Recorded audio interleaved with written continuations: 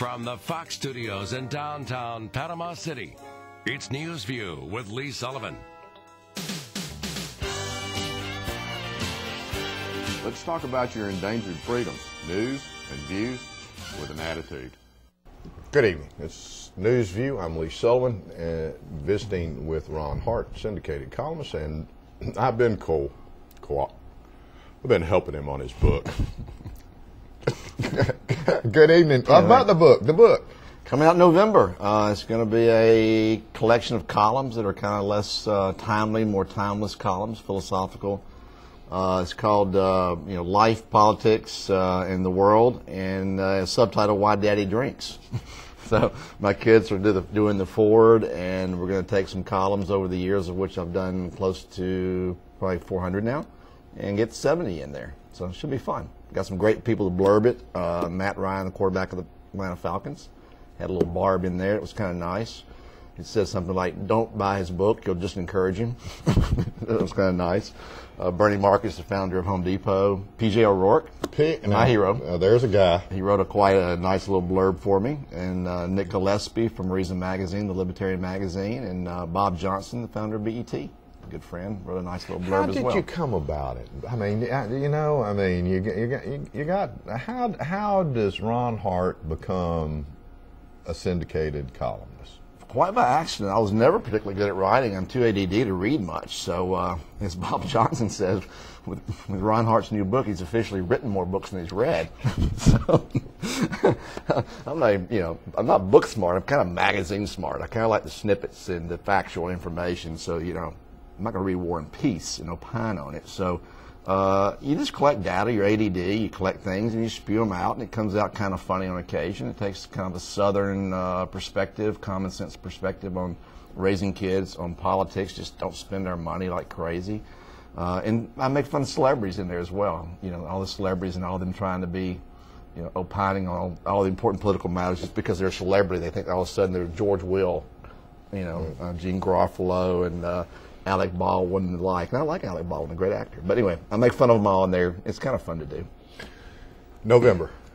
And you will bring one? I'll bring one, yeah. You will sign one for me? Certainly. Right here on national television? Yeah, all the proceeds go to my family foundation I set up a few years ago. It all goes to charity. So if you buy a lot of books, you can get a deduction and give them out as Christmas gifts. I told people they're $15, $15 unsigned, $10 signed. So I'm looking forward to it. It'll be fun. Yeah. I got Michael Ramirez, the lone conservative cartoonist in the country, to sign on to do the cartoons for it. So we got him on there, which will be nice. And it'll be a nice little libertarian walk through life. And that takes me to my second part that I want to speak with you about. You have the Democrats and you have the Republicans, or they have us. The Libertarians, what would you say, third party in standing? Yeah, I think we'll gain some momentum this time. I think we're solidifying our position as an alternative. It's just two monopolistic parties. You got an oligopoly here, and they're funded by each other. They seem to insist on themselves, and they got a tremendous amount of power, and it's hard to make inroads. And sadly, the Libertarians tend to pull from the GOP, which will be our alternative. If we'd make the GOP act right. As I said in my columns and in books in the past, in my book, we try to reside, us Libertarians, within the Republican Party. But we have about as much power as the log cabin Republicans, and not near the nice Halloween parties. We don't have any, stroke. Now you look at Ron Paul and his run for the presidency. Now he's a quirky guy, but he's been right on the 5 major issues that define the times. So.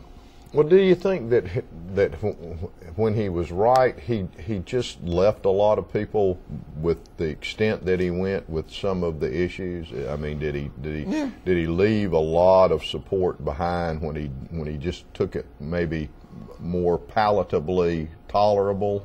He's a physician. He's a quirky curmudgeon. He's not the best salesman. We elected the greatest salesman in the world last time. This Obama guy could sell anything. He is smooth, right.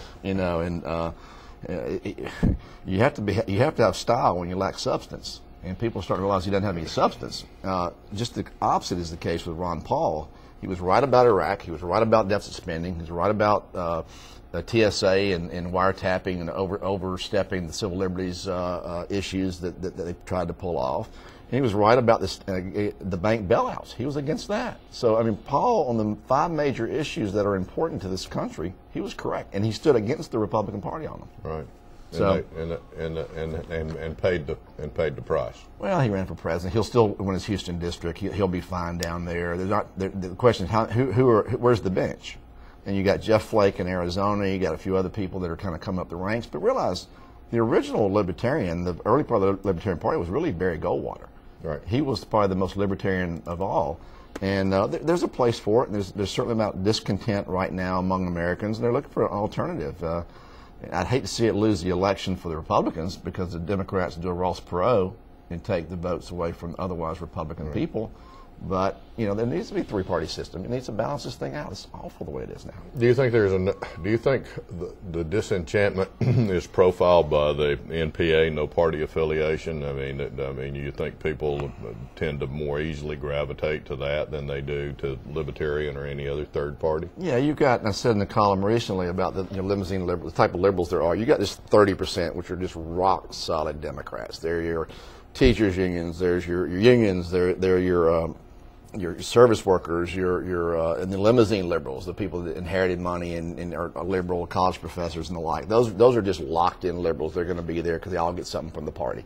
Republican side, you got 30% locked in. They're all Sarah Palin fans. They're there for their religious rights and their guns.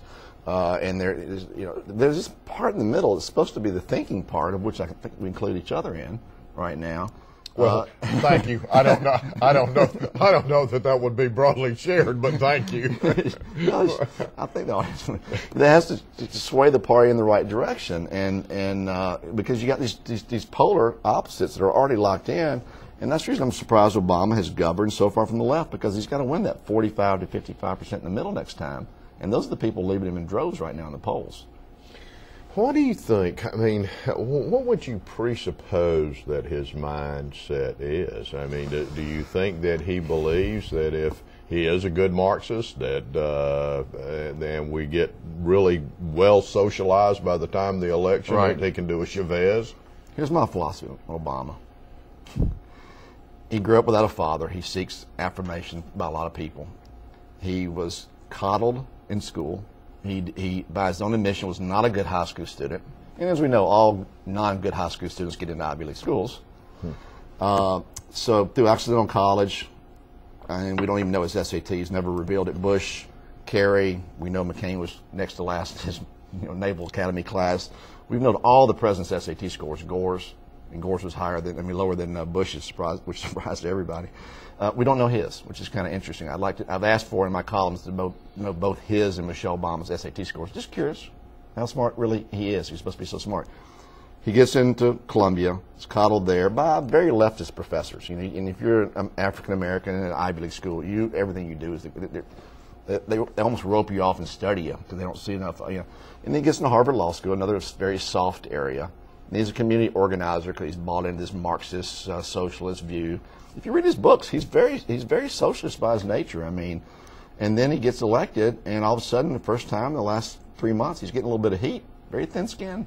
He's not used to being told he's not great. So I think that's what's happened to him. Is hubris, his ego, and I think he's empowered by his own poll numbers 3 months ago. Ron Hart. We'll be right back.